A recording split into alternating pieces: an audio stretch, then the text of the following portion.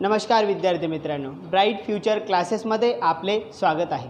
आजच्या या व्हिडिओमध्ये आपण पाहणार आहोत वर्ग समीकरणे। यातील सराव संच 2.2 त्यातील काही गणिते आपण आधीच्या व्हिडिओमध्ये पूर्ण केलेली आहेत। राहिलेले गणित या व्हिडिओमध्ये पूर्ण करणार आहोत। जर तुम्ही तो व्हिडिओ पाहिला नसेल तर प्लेलिस्टमध्ये जाऊन तो व्हिडिओ तुम्ही पाहू शकता।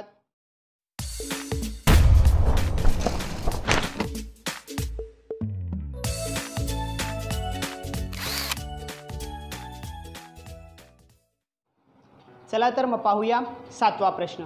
त्याआधी मित्रांनो, तुम्ही जर चॅनलवर नवीन असाल तर चॅनलला सबस्क्राइब करून घ्या आणि बाजूची बेल आयकॉनही क्लिक नक्कीच करा, म्हणजेच त्यामुळे नवीन व्हिडिओची नोटिफिकेशन सगळ्यात आधी तुम्हाला मिळेल। तर चला मग पाहूया प्रश्न आहे वर्गमुळात 2x वर्ग अधिक 7x अधिक 5 वर्गमुळात 2 बरोबर 0।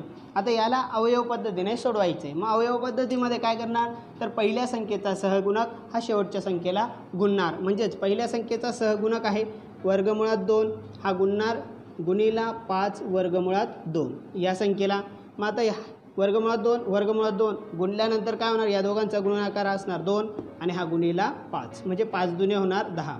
मग आता या 10चे असे अवयव करणार की त्याची प्लस मायनस ही 7 आणि गुणाकार हा 10 मिळायला पाहिजे, म्हणजेच त्या संख्या असणार 5 गुणिला 2। 5 दुने होणार 10 आणि 5 आणि 2 मिळून होणार 7, म्हणजेच यांचा जो चल आहे ते या दोघांना लावून या दोघांची काय करणार प्लस। म्हणजेच आता या ठिकाणी लिहिणार ती किंमत की वर्गमुळात 2x वर्ग अधिक 5x अधिक 2x या संख्येचे अवयव अधिक 5 वर्गमुळात 2 बरोबर असणार 0। या प्रकारे लिहिणार। मग आता या दोन्ही संख्यांमधनं एक सामायिक अवयव हा बाहेर घेणार आणि या दोघां संख्यांमधनं पण सामायिक अवयव बाहेर। मग या ठिकाणी सामायिक अवयव काय आहे तर x हा दोघांमध्ये आहे म्हणून x हा बाहेर, तर इथे राहणार काय वर्गमुळात 2x। परत हा x हा बाहेर आहे तर इथे उरणार अधिक 5। त्याचप्रमाणे आता हाच कंस या ठिकाणी मिळायला पाहिजे, म्हणजेच या ठिकाणी वर्गमुळात आहे 2x तर हा इथे बाहेर आहे, म्हणजेच या ठिकाणी काय करणार अधिक वर्गमुळात 2 हा बाहेर घेऊ तर या ठिकाणी मिळणार वर्गमुळात 2x, म्हणजे वर्गमुळात 2 गुणिला वर्गमुळात 2 काय मिळणार तर 2 आणि हा x। त्याचप्रमाणे हा वर्गमुळात 2 आहे बाहेर तर या ठिकाणी राहणार अधिक 5। दोन्ही कंस समान बरोबर 0। मग आता दोन्ही कंस समान म्हणजेच दोघांपैकी एक वर्गमुळात 2x अधिक 5 आणि ते कंसाच्या बाहेरच्या संख्या कंसामध्ये x अधिक वर्गमुळात 2 बरोबर मिळणार 0। मग या ठिकाणी दोन संख्यांचा गुणाकार जर 0 मिळतोय तर दोघांपैकी कोणती एक संख्या 0 असेल, म्हणून काय करणार तर दोघांना 0 मानू। तर वर्गमुळात 2x अधिक 5 बरोबर असणार 0 किंवा x अधिक वर्गमुळात 2 यालाही मानू 0। मग आता हा 0 आहे हा इकडे प्लस तर इकडे पाठवल्यास काय होणार मायनस, म्हणजेच वर्गमुळात 2x बरोबर वजा 5 हा याला गुणतो तिकडे जाऊन भागेल, म्हणजे x बरोबर काय मिळणार तर वजा 5 वर्गमुळात 2। त्याचप्रमाणे या ठिकाणी हा xला प्लस होतोय इकडे जाऊन काय होणार मायनस, म्हणजेच x बरोबर असणार वजा वर्गमुळात 2। तर म्हणून x बरोबर काय मिळणार तर मिळणार वजा 5 वर्गमुळात 2 किंवा असणार वजा वर्गमुळात 2। या प्रकारे या उदाहरणाला सोडवायचं असणार। पाहूया 8वे समीकरण। मग या समीकरणामध्ये पहा पहिल्या संख्येचा सहगुणक हा 3 आहे आणि नंबर आहे 2, म्हणजे 3 गुणिला 2 मिळणार 6।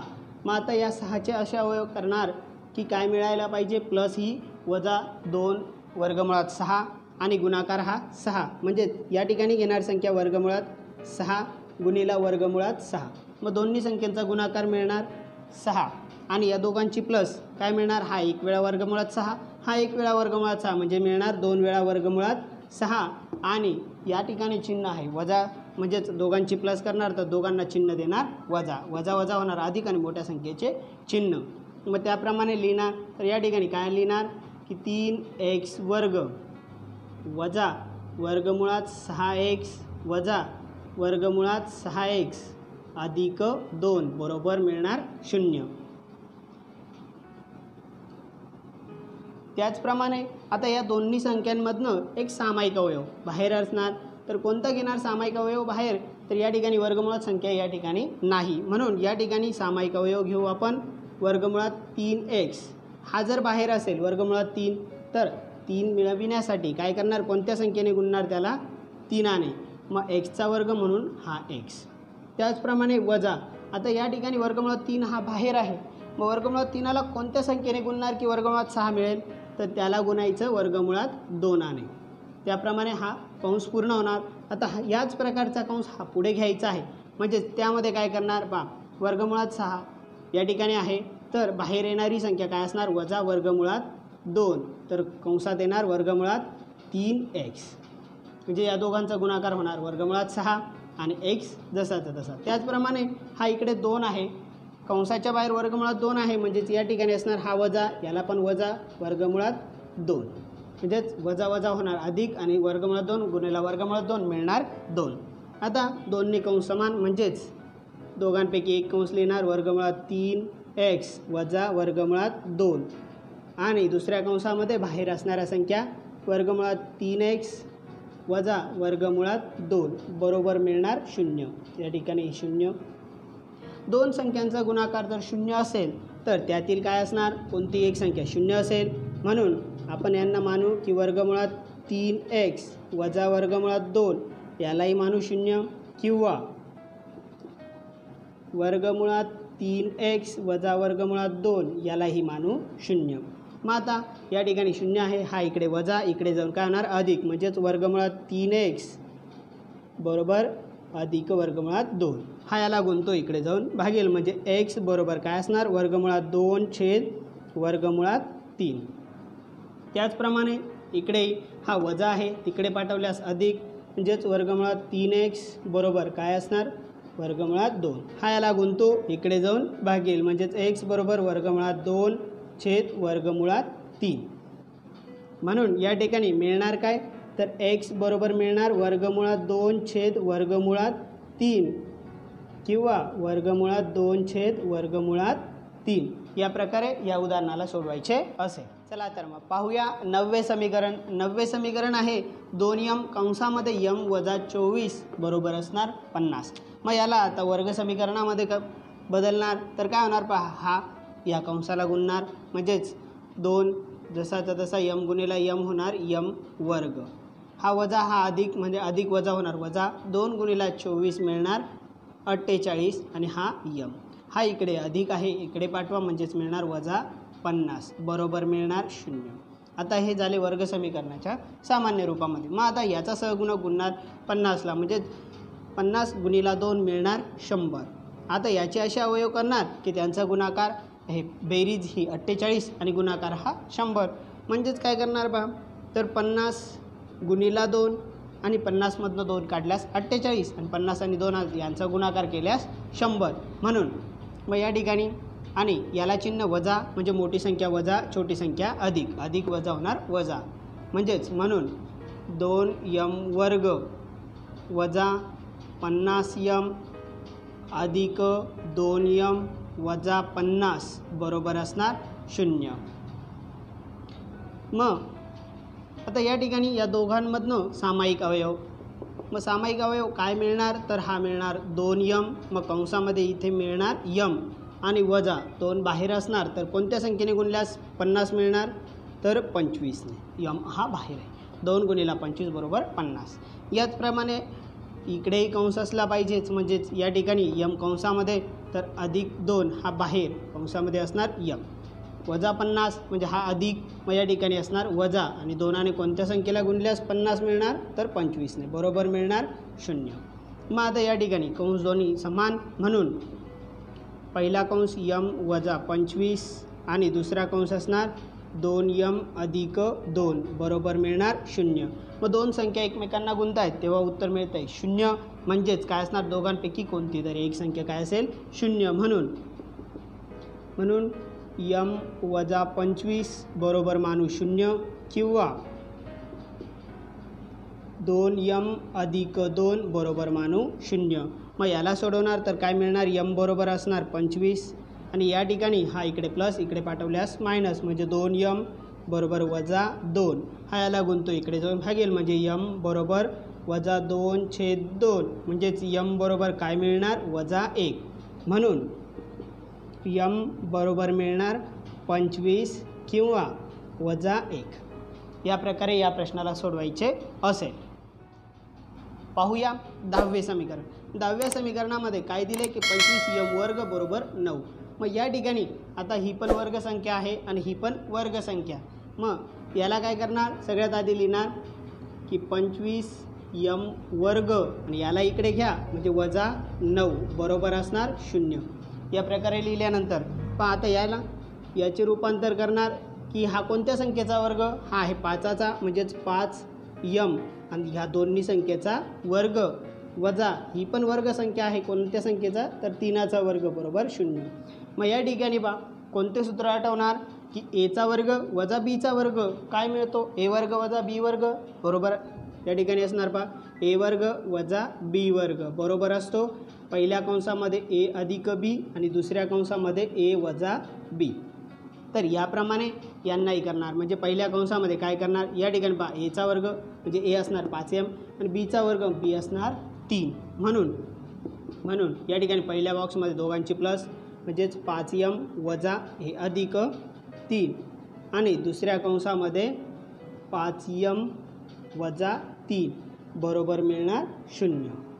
मग आता दोन संख्यांचा गुणाकार 0 मिळतोय म्हणजेच काय असणार, त्यात कोणती तरी एक संख्या 0 असू शकते म्हणून 5m अधिक 3 बरोबर असणार 0 आणि किंवा 5m वजा 3 बरोबर असणार 0. म्हणून मग आता या ठिकाणी याला सोडवणार तर काय मिळणार 5m हा इकडे अधिक इकडे जाऊन वजा बरोबर वजा 3. हा याला गुणतो तिकडे जाऊन भागेल म्हणजेच m बरोबर वजा 3/5. त्याचप्रमाणे हा इकडे वजा तिकडे जाऊन होणार अधिक म्हणजेच 5m बरोबर असणार 3. हा गुणतो इकडे जाऊन भागेल म्हणजेच m बरोबर मिळणार 3/5. म्हणून m बरोबर काय असणार की वजा 3/5 किंवा 3/5. या प्रकारे ह्या उदाहरणांना सोडवायचे असेल. चला तर मग पाहूया 11वे समीकरण. मग 11वे समीकरण आहे 7m वर्ग बरोबर 21m. मग आता याला सोडवण्यासाठी पहिले काय करणार, याला इकडे घ्या म्हणजेच 7m वर्ग हा वजा 21m बरोबर 0. मग आता या दोघांमध्ये कॉमन काढणार तर काय असणार 7m हा कॉमन असणार. मग या ठिकाणी म्हणजे सामायिक अवयव त्या दोघांमधला सामायिक अवयव काय असणार 7m तर या ठिकाणी मिळणार m आणि इकडे वजा जर 7m बाहेर असणार तर 7ने कोणत्या संख्येला गुणल्यानंतर 21 मिळेल तर 3 आला आणि m हा बाहेर आहे म्हणून काय मिळणार m वजा 3 बरोबर असणार 0.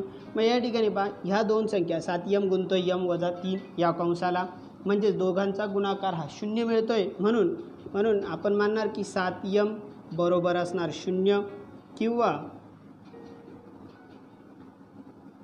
m वजा 3 बरोबर असणार 0.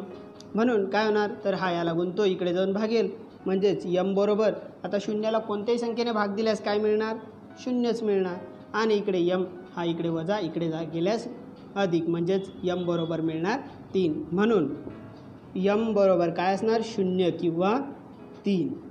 याप्रमाणे याला सोडवायचं आहे. पाहू 12वा प्रश्न. आता या 12व्या समीकरणामध्ये दिलं आहे की m चा वर्ग वजा 11 बरोबर 0. मग याला सोडवताना काय करणार, या ठिकाणी m चा वर्ग आहे. मग आता ह्या 11ला पण अशा संख्यामध्ये रूपांतरित करा की कोणत्या तरी संख्येचा वर्ग असणार. म्हणून आपण याला लिहू की m वर्ग वजा याला लिहिणार वर्गमुळात 11 याचा वर्ग केल्यास काय मिळणार 11 मिळणार बरोबर 0. मग या ठिकाणी परत त्याच प्रकारे काय मिळणार तर a चा वर्ग वजा b चा वर्ग बरोबर मिळतो पहिल्या कंसामध्ये a अधिक b आणि दुसऱ्या कंसामध्ये a वजा b.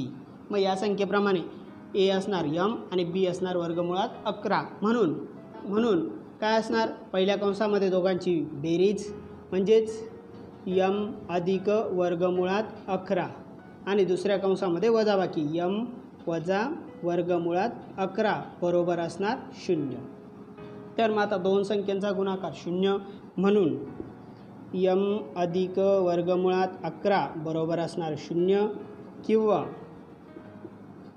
m वजा वर्गमुळात 11 बरोबर असणार 0. म्हणून हा इकडे अधिक इकडे जाऊन काय होणार वजा, म्हणजे m बरोबर मिळणार वजा वर्गमुळात 11 आणि इकडे m बरोबर हा इकडे वजा इकडे जाऊन अधिक म्हणजे वर्गमुळात 11. म्हणून m बरोबर काय असणार एक तर असणार वजा वर्गमुळात 11 किंवा वर्गमुळात 11. या प्रकारे या उदाहरणाला सोडवायचे असेल. त्याचप्रमाणे विद्यार्थी मित्रांनो, हा सराव संच या ठिकाणी संपलेला आहे. भेटूया पुढच्या व्हिडिओमध्ये नवीन सराव संच सोबत. जर हा व्हिडिओ तुम्हाला आवडला असेल तर व्हिडिओला लाईक करा, कमेंट्स करा. तुमच्या लाईक आणि कमेंट्समुळे आम्हाला नवीन व्हिडिओ बनवण्यास प्रोत्साहन मिळत असते. आणि जर तुम्ही सबस्क्राईब केलं नसेल तर सबस्क्राईब नक्कीच करून घ्या. धन्यवाद.